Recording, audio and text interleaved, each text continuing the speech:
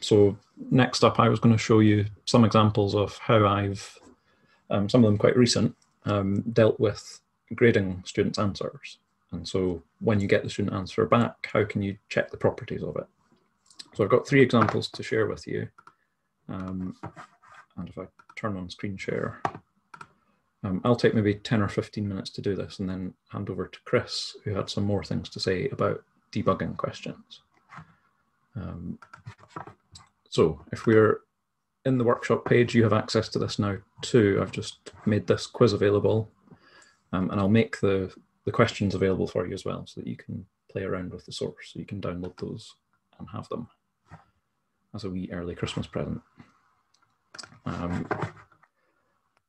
So I've got 3 questions to show you. The first 2 are about how to check the form of the student's answer. So my first one here, I want them to write it in completed square form. Now this one is a sort of joke one because it's dead easy. Chris has helpfully already prepared us an answer test that does this. So if I look in the potential response tree, all I need to do is check that the student answer is in completed square form. So there is already a completed square answer test which does that for me, and will give helpful feedback. I think Chris missed out mentioning that we now also have a shiny new website with the documentation. So as well as having your own copy of the docs on your own Stack server, there is the new docs.stackassessment.org version of it. So it's all the same documentation for the latest version of Stack pulled off of GitHub. And the nice feature is it has a search. So we can look for answer tests, and that will take me to the page all about answer tests. So you'll find completed square is one of the ones listed in here. There's quite a lot to dig your way through. Okay, so that was my kind of joke first one. The next one is a bit harder, and we're getting into complex numbers here. So this is one that bit me a couple of weeks ago in my course when we were doing complex numbers. So we're giving them the Cartesian form, and I want it in polar form. So something like this here, using the principal value of the argument. And I prepared some slides for this actually, because it's just easier to step through. So that's my work solution, and based on what we've just been doing, I suppose you'll be able to afterwards critique that as to how well I've been doing solving problems at the level of the CAS rather than in LaTeX. But to explain how I went through grading this, so the original version, actually I discovered this year, was broken. So I had students writing to me complaining that they were losing marks unfairly. So the first issue is that I needed to turn simplification off in the potential response tree. So all of the grading code, I didn't want simplification to happen because Maxima would immediately simplify the student answer and turn it into Cartesian form. So it doesn't like the polar form, and quite often was turning it into Cartesian form. So with simplification off, I can prevent that happening. So what the way the grading was working originally, I was taking their answer and looking, is it equal up to commutativity and associativity? And if it was, they basically agreed with my answer, they got the full marks.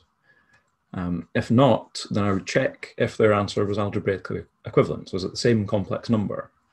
And if so, that means they've given me the same complex number, but maybe it was in Cartesian form, or maybe they've used the wrong argument.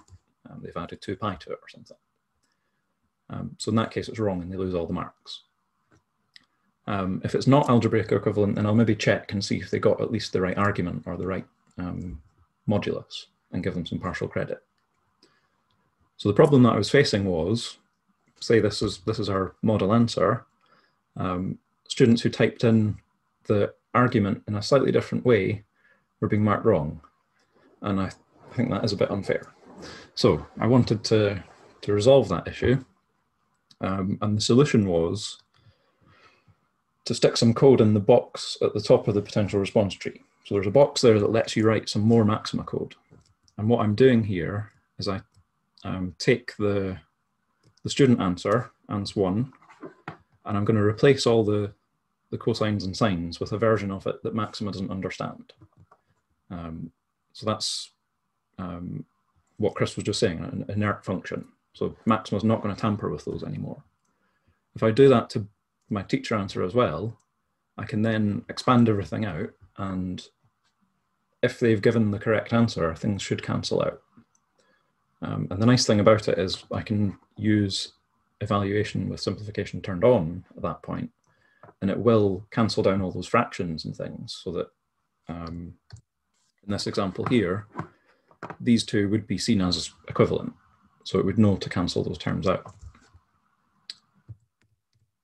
And then it's just a matter of, instead of checking for equal up to commutativity and associativity, I just check that they're in the proper form. So using the thing that I've worked out in the code up above. So regraded it, and a few students got the marks for that, and we're happy. And I did, at the moment I did that, I wrote up a little blog post just to remind myself of what I did. Okay, another example that I wanted to show you, because I've got quite into getting students to generate examples of things. So rather than just here's this thing, do a calculation, can you give me an example of something with certain properties? And then it somehow turns the challenge over to me to check, have they given an example with the right properties? So that's where you have to do a bit of work with Maxima. So an example of that was Underground Mathematics, this website with lots of tasks for A-level. I was using some ideas from that previously, and getting students to work on these problems in groups. And this year I wanted to transform those into online tasks with feedback from Stack. So here they're trying to fill in the boxes of this table. First of all, they've got to work out in this problem what the various properties are that they're trying to satisfy in the different columns and rows. So that's a model solution from the Underground Math site. So looking at, say, this cell in particular, that's one that I'm going to focus on in a minute. They need to find a function which has a local minimum with y-coordinate 1. So that's quite an interesting, unusual property. So I turned this into a sequence of stack questions. So first of all, they had to figure out what the properties were in the columns and rows. And then there were some questions asking them what's something that could go in this box, what's something that could go in this box, and so on. So I'm going to go through how to figure out, is something a correct answer to a polynomial that could go in box A. So I've got two things to check there. I want it to have a stationary point at a certain place, and I want it to have a local minimum with y-coordinate 1. Now, it just so happens that these kind of help each other out. But in principle, if this was randomized, they could be quite distinct properties. So first of all, to check, does it have a stationary point at 1, 1? Well, before I start, I want to make sure that they've typed in a polynomial, because the problem asked them to write in polynomials. And that makes my job a bit simpler, that I only have to deal with potentially quite nice functions. So the first thing I want to check is, if I differentiate their answer and then plug in the x value of the stationary point, I should get 0. So that's showing that they've got a stationary point with the right x value. And then I want to make sure that that stationary point goes through the correct y value. And then I need to check the other property, and that's a bit more complicated. So again, I went to the box above the potential response tree and had to write some code for it. Now I should say, actually, this was written for me by an undergraduate student who we had as an intern over the summer. So I'm grateful to them for figuring this one out. So how to find whether it has a local minimum with y-coordinate 1.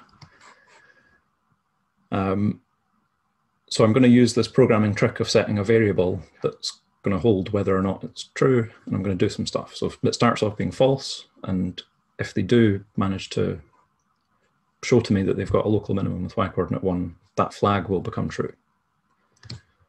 So first of all, I make sure that it's a polynomial. And then I'm going to use a block. So if it is a polynomial, I'm going to do everything in this block of code.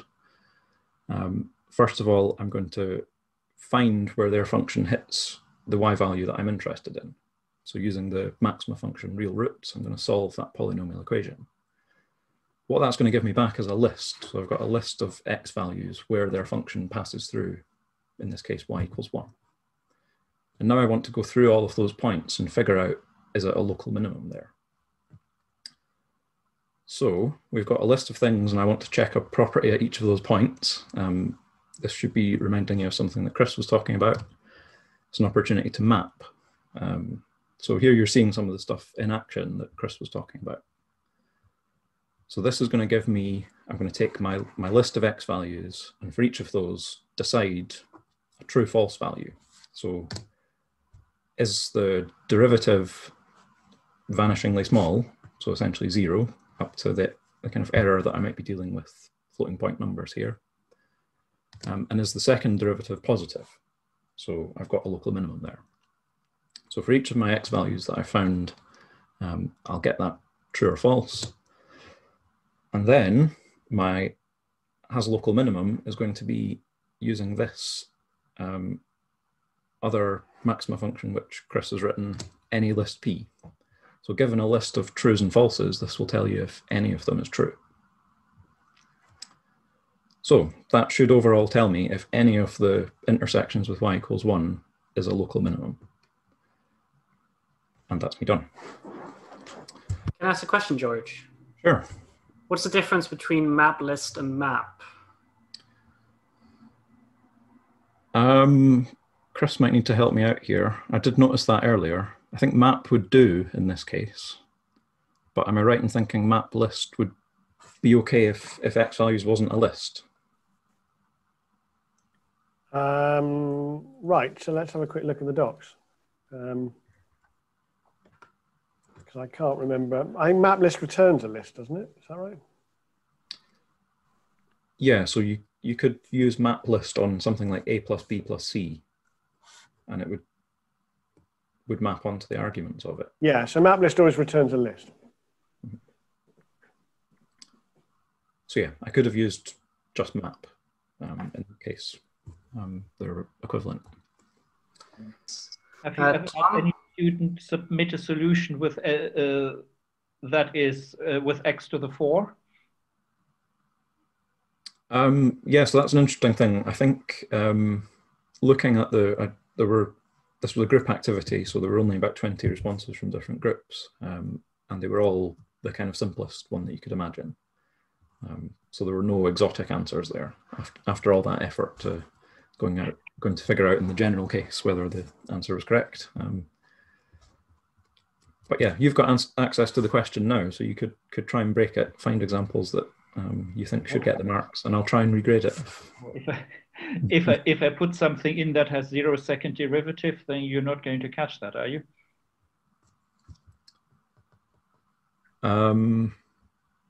Yeah, I guess.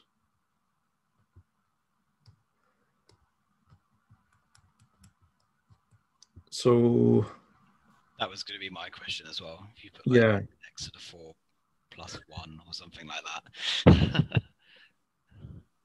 Yeah, that's a good point. And I think I've probably got Chris's voice ringing through my ears at this point. Some of these problems are essentially unsolvable. So there would come a point where I could maybe just keep taking derivatives and keep taking derivatives, but at some point I'm not going to be able to solve this in general. So this is a kind of tension that I'm interested in, is the extent to which I can grade the answers that students are likely to give me. Knowing that, as a human, I could look at their answer and figure out the weird case that might come up every so often. But with Stack, you've kind of got to think about it in advance.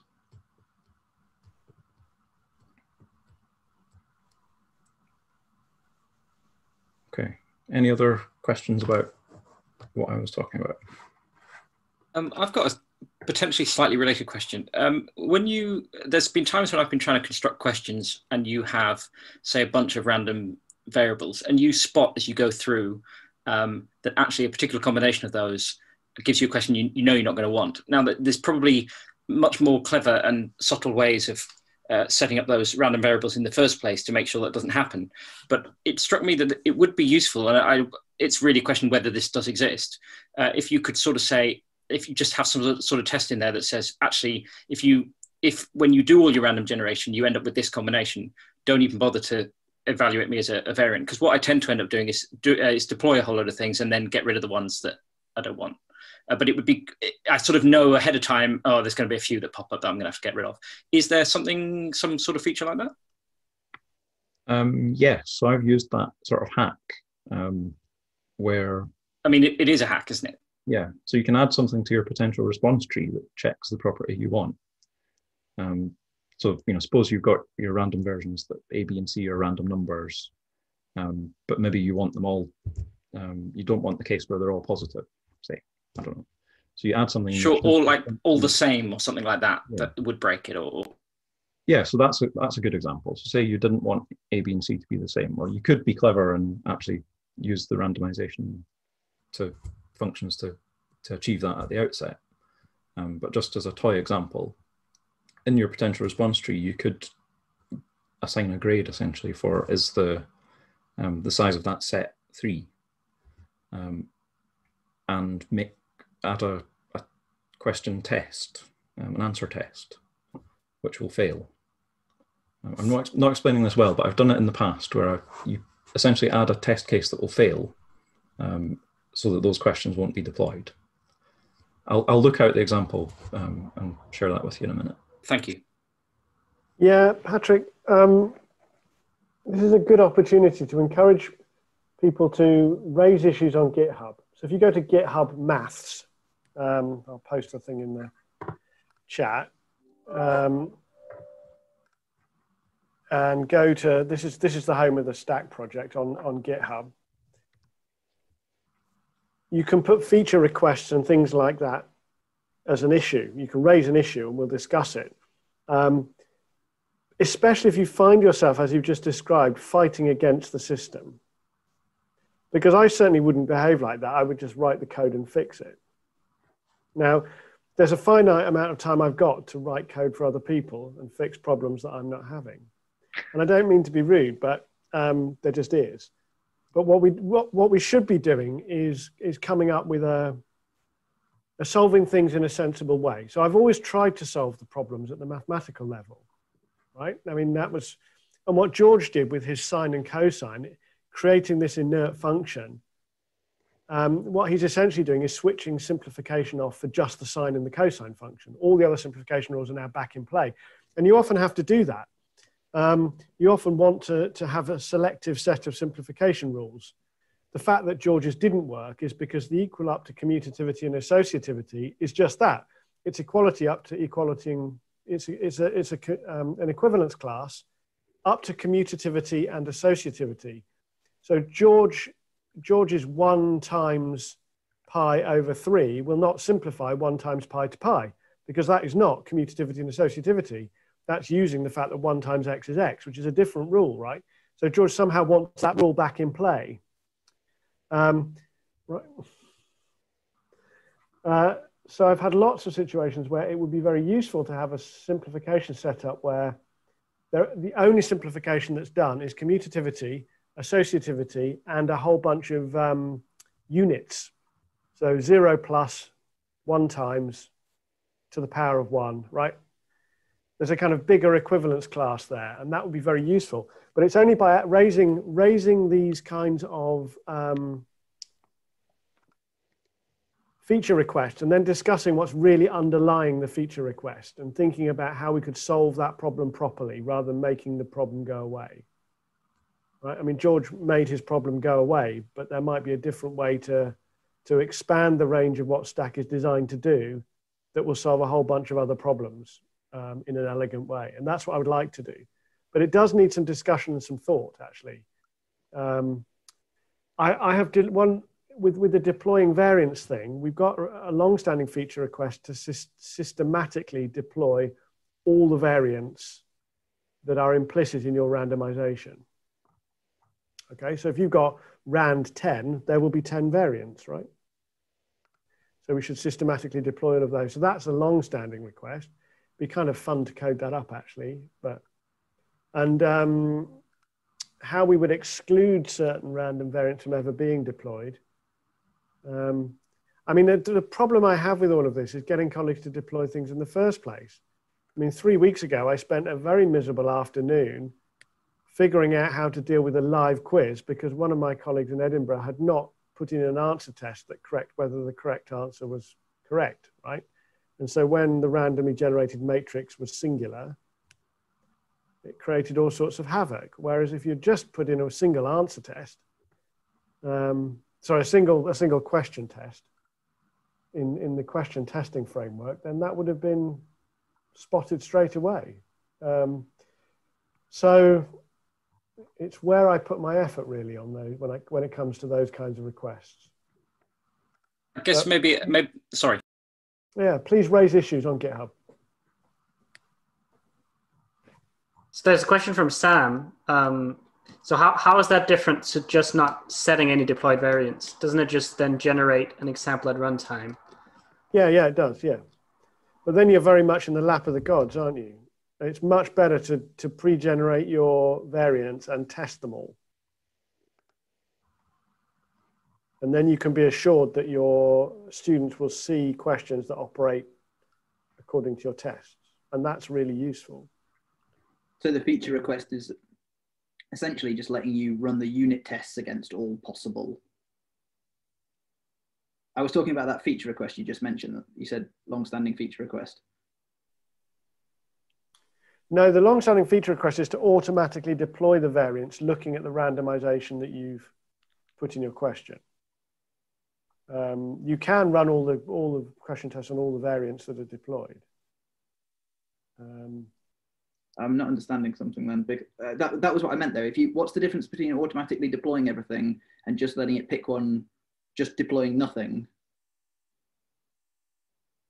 Sometimes you can't deploy everything. Like, let's say quite often I have run, I don't know, 3 + 5 and run another 3 + something. So I know I can deploy up to 9 variants, and for some reason it deploys 8. And every time I try to find the last one, and let's say I tell it to deploy other 10 and other 10, and I try to deploy like a very awful number, it never gives a 9th back. But Sam, I think you're right. The difference is that when you deploy everything, you are running the question tests over everything that you deploy. And if you're going for runtime generation of variants, then you're not running question tests. I mean, if a lot of my time continues to be used up retrospectively fixing problems that should have been spotted in advance, I will just change the design and you won't be able to use a question with random versions unless you deploy, right? I mean, I could very, very tempted to do that, but it would just annoy people and it would make testing questions more difficult. So there's a subtlety between those decisions, I think. I'm very, well, it's our software, right? I mean, there are 3 of us who've read every line of code. So it's sort of not up to me to make completely unilateral decisions. And we should discuss and agree what we actually want, and we'll try and get it. That's part of the open source thing, isn't it? I guess maybe a better phrasing of my question would have been, let's say you know that you want 3 random variables, but you don't want them to all be equal, for example. Is there a standard approach for setting that up? Right, so what I would do, Patrick, is structurally in my question variables not let that happen. So I would define A to be a random number between 1 and 10, and then I would define B to be A + 1 + something else. And then they can't. You can use rand with prohibit, which I use it all the time. That's my favorite rand. So my approach is to be definite and to avoid it happening rather than just leave it to the lap of the gods. Yes, that makes sense. Prohibit the one you've already generated.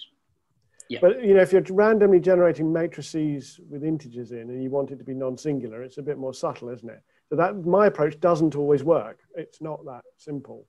Yeah.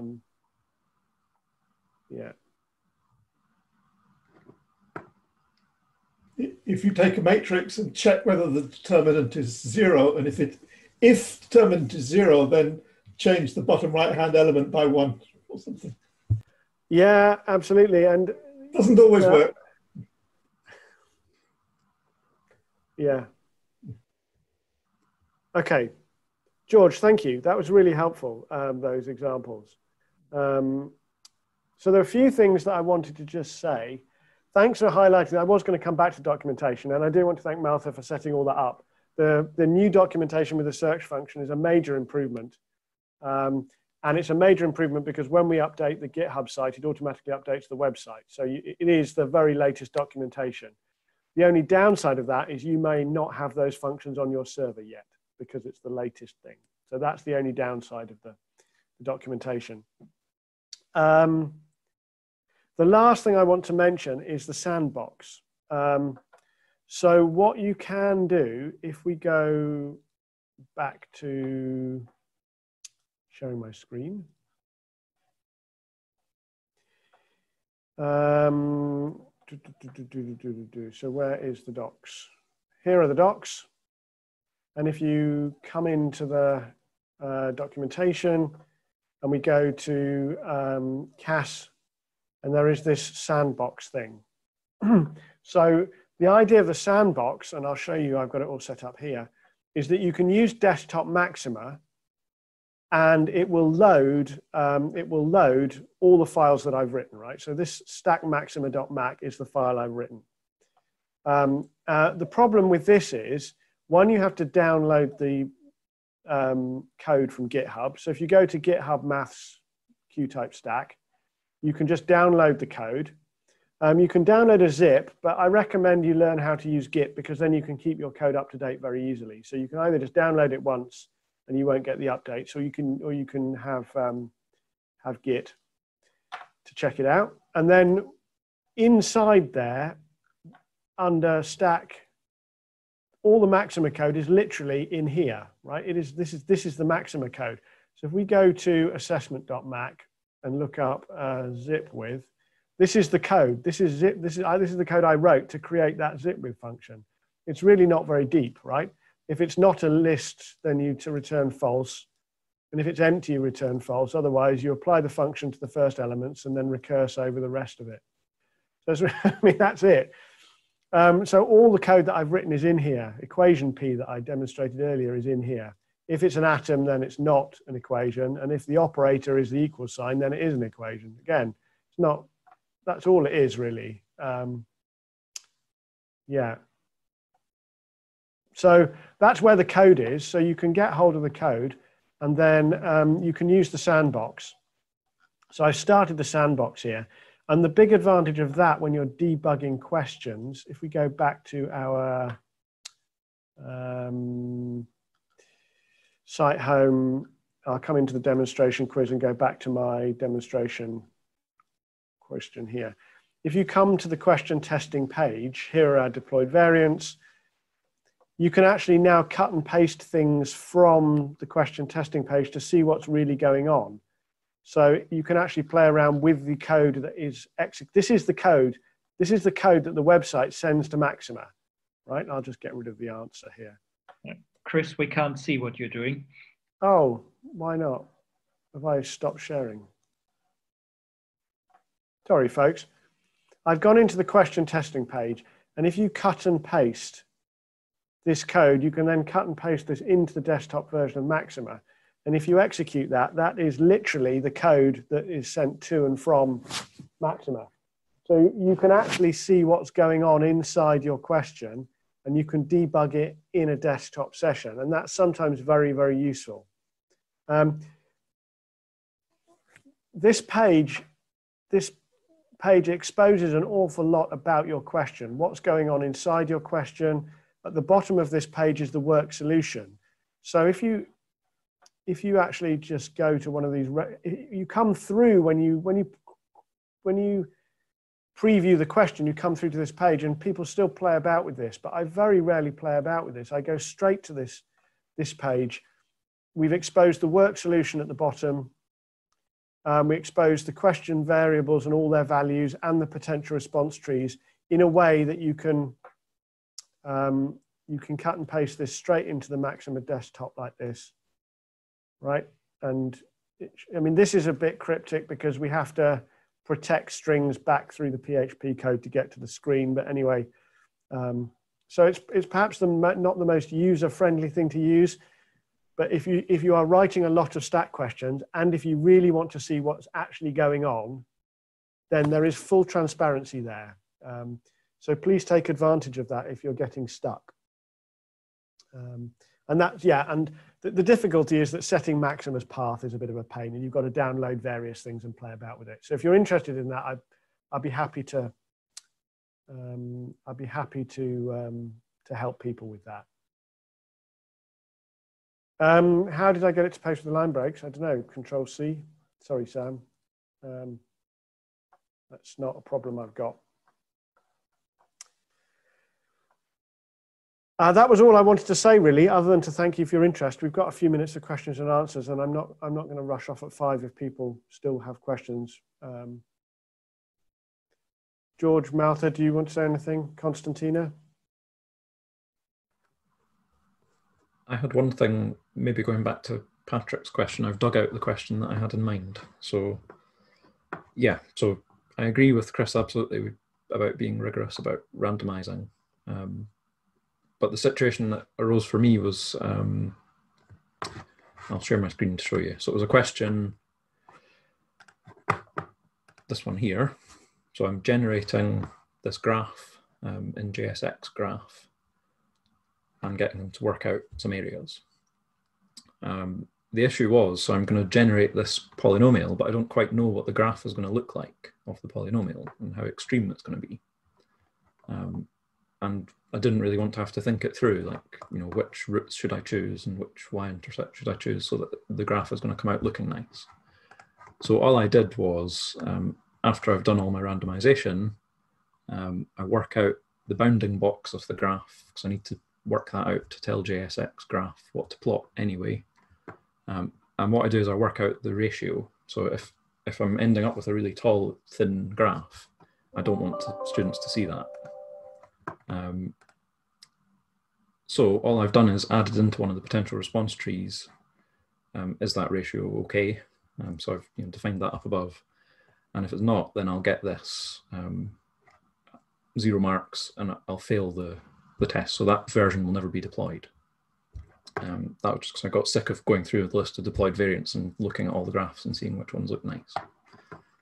So there is that. That's a little trick if you want to make things deliberately fail a test so that they'll never be deployed. That's very helpful. Thank you, both of you. I hadn't thought of doing that, George. That's very interesting. It was fascinating to see what other people do. I mean, is that logically the right place to do it? I mean, we could add a field to the whole data structure, but then there's a lot of upkeep in that. That might get us, that might actually just do. Yeah, I don't remember reading that trick in the docs, George. So please, folks, so firstly, I guess if you find yourself doing something really unnatural, if this feels completely the wrong approach, then ask, because either we've got a better way to do it or we'll have to find a better way to do it. And then please write stuff up and contribute it back.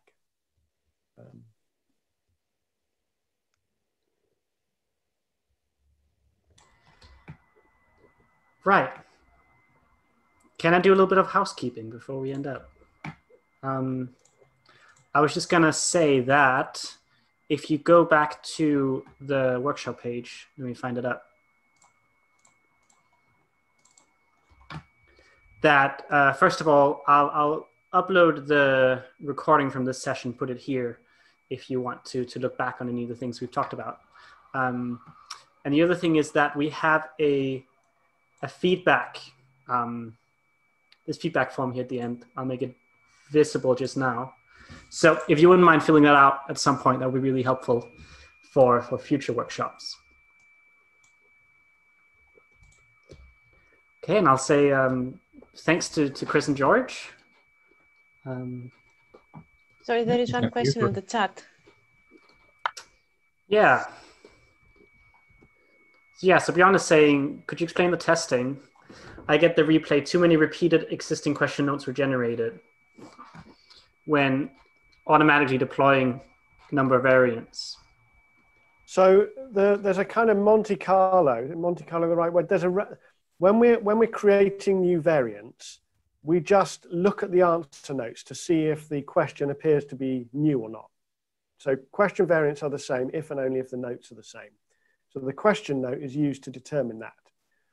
And when you say you want 10 new variants, at some point it has to give up. The system will say, I haven't been able to generate any more. Otherwise, it would go into an infinite loop, right? If you want 10 more, let's say you've only created rand 1 to 5, and then you say you want 10 variants. It can't create 10 variants. There aren't 10 variants, but there's no way for the system to know that, right?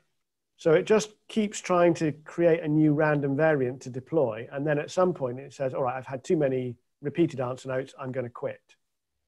And this is what people were talking about with the systematic deployment of every variant you created, right? So it would then loop across to make sure that you get all the variants that exist, because it can be annoying if you really want all, you've programmed in, you know, this is a very low probability of this, but let's say we've got a list with 2 objects, sin x and cos x. You definitely want both of those to be available, but it just never gets round to giving you an even number, so you never get the cos x version, right? You only get an odd one, so it's a sin x version. So you just are annoyed that you never actually see that, and we would want to systematically go through the list and deploy them.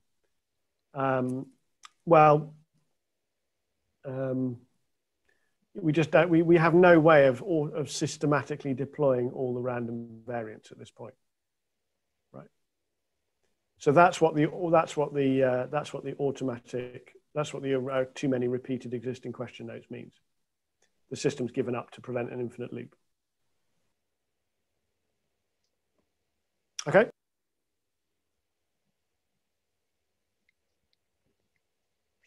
All right. Thanks very much, everyone. Thank you. Yes, that answers the question. Question from Igor. Semi-automated parsing. Yes, you should use the Q-type pattern match. So the Open University have a P-match question type, which is exactly designed for semi-automatic parsing of short textual inputs. Stack is, the whole point of Stack is that the answer should be a computer algebra expression. So the answer to that question is to use the question type that's designed for that job. I put that in the bracket of why doesn't Stack do chemistry? Sorry, Igor, I don't mean to be rude, but you can't make a dog meow, can you? All right, thanks everyone. Have a good evening and happy stacking.